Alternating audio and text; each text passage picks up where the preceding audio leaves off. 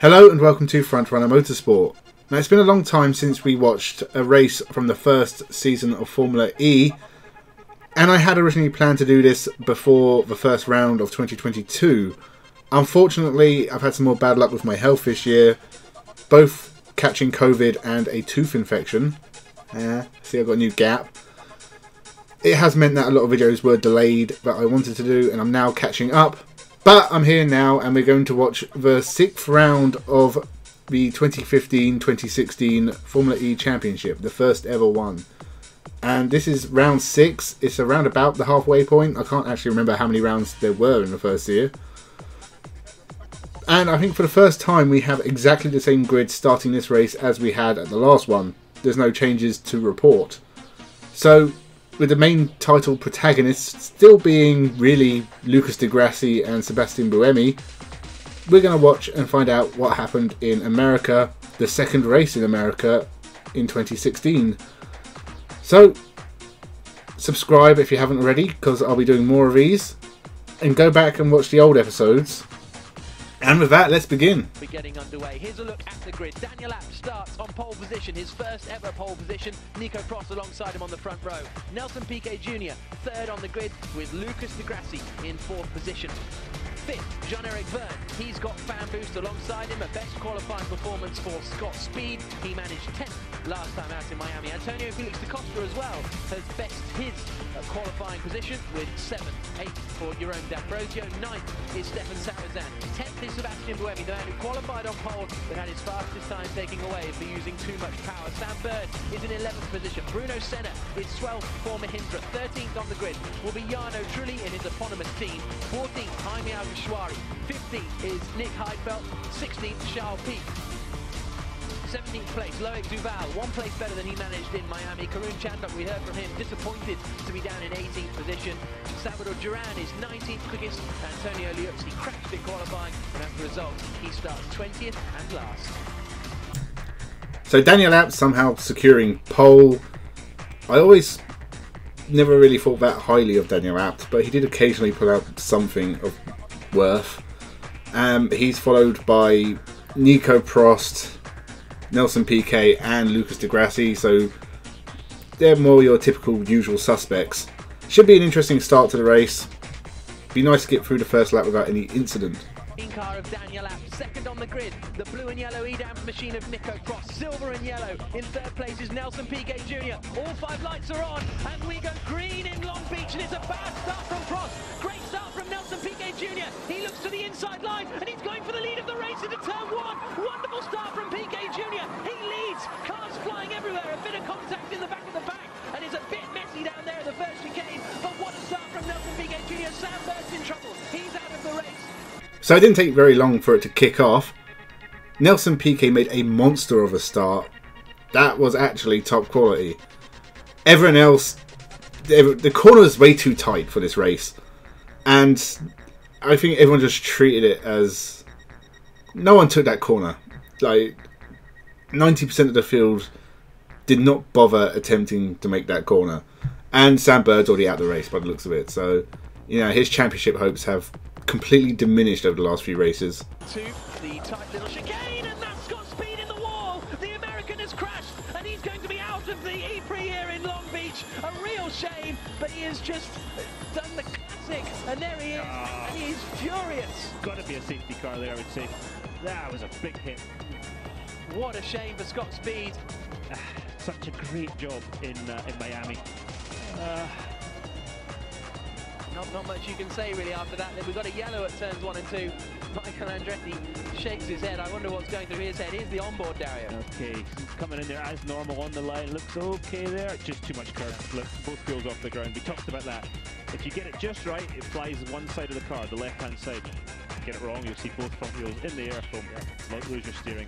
Doesn't steer with the front wheels in the air. The guys behind did well to avoid the likes of Grassi. So not much has been happening over the first few laps.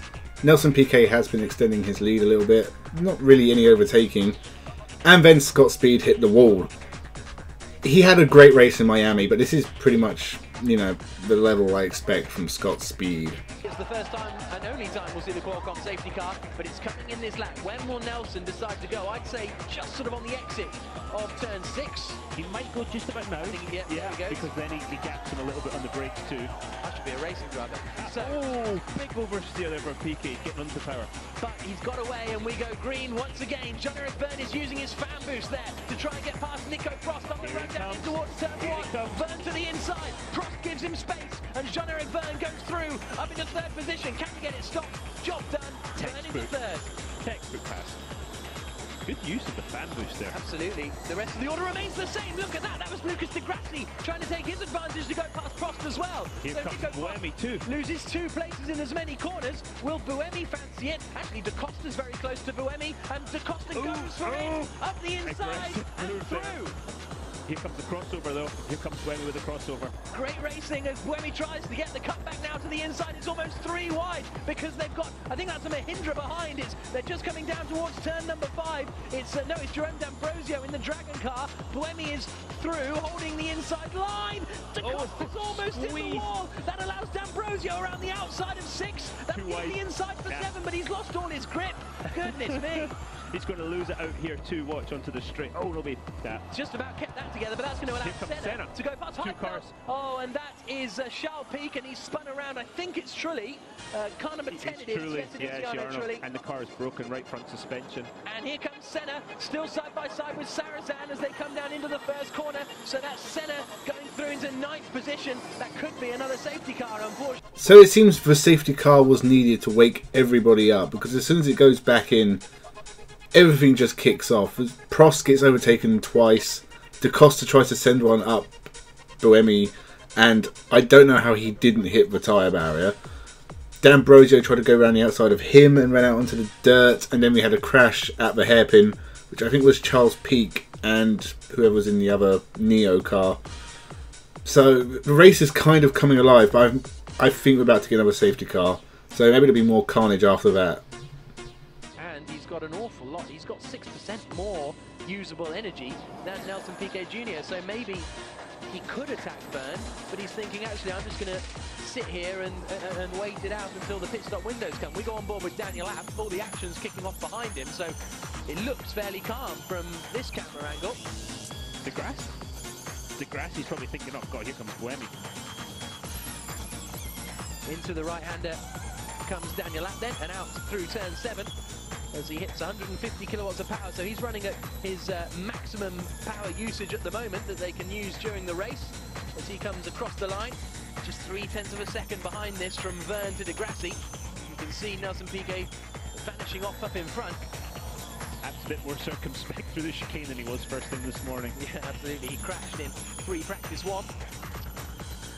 So through he comes, and there's a look back to turn 1. Look at this. And this is Salvador Duran battling with low. Duval Duran almost going into the wall. It's the battle over 12th position. And this is allowing Jaime Alguersuari to fight as well. Down into the right-hander. Oh, Salvador Duran's got up there quite well, hasn't he? I was going to say, he started not dead last, but 19th. Antonio Liuzzi's still going and is up into 15th position. But yeah, Duran's got in front of Duval, Alguersuari, Liuzzi and Chandok, which is pretty impressive. But now this is the cue once again for 2nd position. De Grassi still has all that extra energy. Yeah. In hand. So we are now around about the halfway point of the race, and honestly, not a lot has been happening since the 2nd safety car restart. Nico Prost lost another couple of places, not really surprising, and Nelson Piquet still leads fairly handily. I don't know if the pit stop's going to happen right away, because obviously they got some spare energy from the safety car periods, but they should be in the pits pretty soon, and I'm not expecting any major changes. You're looking again on Prost. He's closer again. Has he got enough to make it happen on this lap? Has Verne got enough as well? Verne is now closer to Abt than de Grassi is to Verne. And there's a look up the inside. He certainly has. Down into turn 5. Through goes Jerome D'Ambrosio. Past Nico Prost. And what has happened to Nico Prost here today? Because qualified grade is going into the back of him there, leaves his leg braking far too late, and that is a touring car style move back past. Surely he'll sort of slow down and re-let D'Ambrosio through, otherwise he's going to get a drive-through penalty. But it's too late because Senna's already passed D'Ambrosio too. Yeah, that's true. I think he's going to feel the wrath of the stewards on that one. A real shame for Jerome because he worked really... So Nico Prost lost another place, this time to Jerome D'Ambrosio. Quite a good move, bit of a dive bomb down the inside.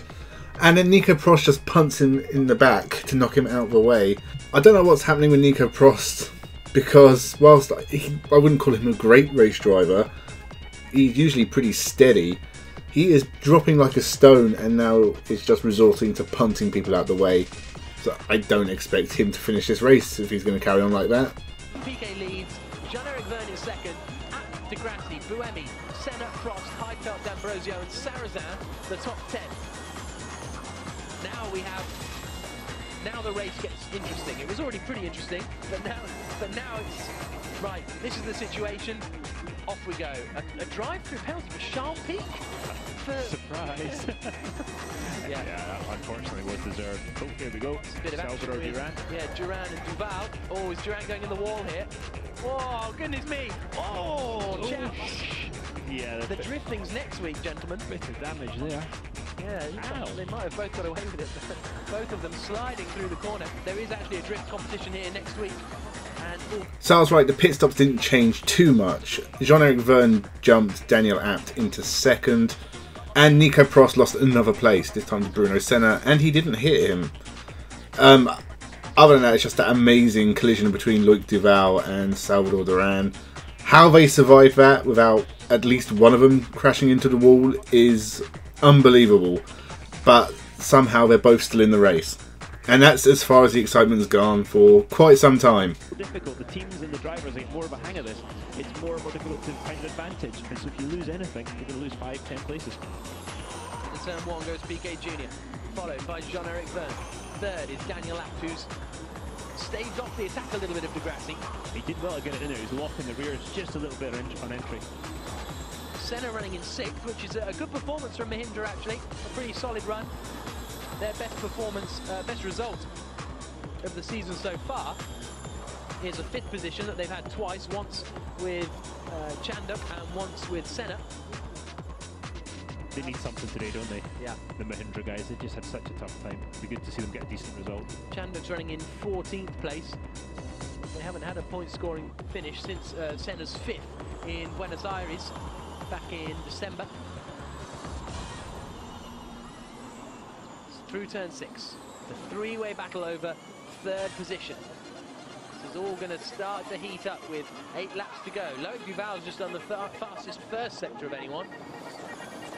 He's 3.5 seconds back from Alguersuari. I'd love to hear the radio to hear Lucas just now, to see if he's saying, hey, he's holding me up or not, or if they are going to... Oh, Daniel Abt has been given a drive-through penalty for overusing his maximum power. And there you can see the reaction of the Abt team. Heads in hands, a shake of the head.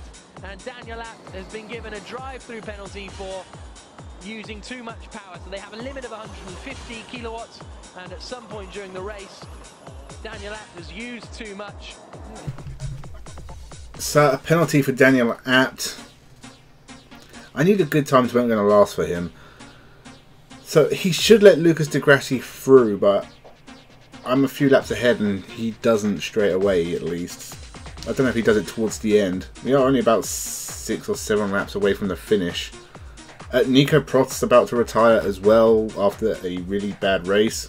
Or at least I thought he was going to retire. He drove back out of the pit, so I don't know what's going on with him.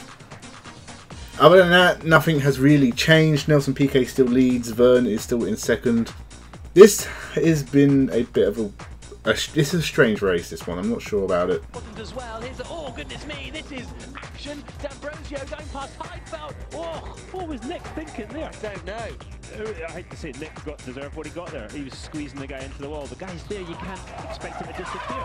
That's bonkers. Yeah, and he's lost his rear wing there, so he gets going again and he might be able to limp around to the finish, but he's not going to be picking up any points from that one as the battle for 3rd goes on to the penultimate lap. And de Grassi's got a good margin here. Yeah. But Buemi's going to be trying to build, we've seen him do it before, just build up on that last lap and see if he can get closer and closer and make that one move. He's going to have one shot at it, and that's it. But PK is 3 seconds up the road, and just take it easy. Here's Charles Peak. And he's pretty close to going a lap down, old Shaw. Yeah, well, he's been in that one car for quite a while. He lost his front wing in that collision with Jarno Trulli, so he pitted early on. This is Charles Peak, the back marker. But out there is Nelson Piquet Jr.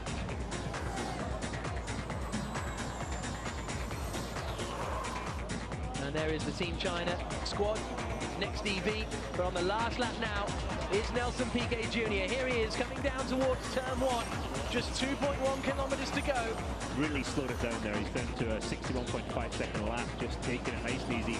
And he's got a gap, bringing it home. Buemi's still close to the Grassi there. Still not quite close enough to make it happen. It's going to be very, very enough tight. to make it exciting. Yeah, exactly. So Nelson Piquet Jr. turns into the right-hander. Now, out along Seaside Way. It's been 40 years since racing began here in Long Beach. Since then, we've had IndyCar, Formula 1, Formula 5000, also the American Touring Car Championship. But 35 years ago, Nelson Piquet Sr. won his first ever Formula 1 race in Long Beach. And now, Nelson Piquet Jr. exits the final corner to win his first Formula E race in Long Beach. Great performance from Nelson Piquet Jr. Delight for next EV by Team China. Congratulations, guys. Jesus Christ, can't believe we did it. So that was the Long Beach Eprix of 2016 with Nelson Piquet Jr. taking his first Formula E win, emulating his father who won at Long Beach 35 years previously, taking his first Formula 1 win, which the commentators mentioned about 400 times during this race. Now, obviously we know Nelson Piquet went on to be champion in Formula E in 2016. This has really been the first drive where we've seen him and gone, yeah, you can see why. He was pretty good at Formula E, at least in this first season. Makes you wonder what would have happened if he hadn't been involved with Crashgate and if he'd had a longer Formula 1 career. Could he have been a top driver? Hard to say. It would have been an alternative universe somewhere. Nelson Piquet Jr. is a multiple-time Formula 1 world champion. As for this race, it was a very stop-start kind of race. There's a few incidents scattered throughout, but there was not a lot of overtaking. Nelson Piquet was never troubled. Jean-Eric Vergne did well to get second, but he did jump Abt in the pits. Grassi jumped Abt when Abt got a penalty, so there wasn't a whole lot going on throughout the race. There was just a couple of scrappy moments. Nico Prost didn't retire. He had a drive-through penalty for hitting D'Ambrosio, which I found out after because the commentators didn't know either. So maybe a few communication issues with Formula E in their first season as well. Other than that, I still enjoyed the race. And let's go through the championship standings. So not a lot has changed with the team standings. Dams still lead the way from Audi and Virgin, with Andretti not too far behind. China Racing jump into 5th ahead of Dragon. Meanwhile, in the drivers' standings, it's actually Lucas Di Grassi who leads, but only by a single point ahead of Nelson Piquet Jr. Nicolas Prost drops to 3rd, with Buemi and Bird making up the top 5. So that's it for this video. Thank you for watching. Make sure you subscribe. I'll be watching more Formula E, including the race in Mexico this weekend.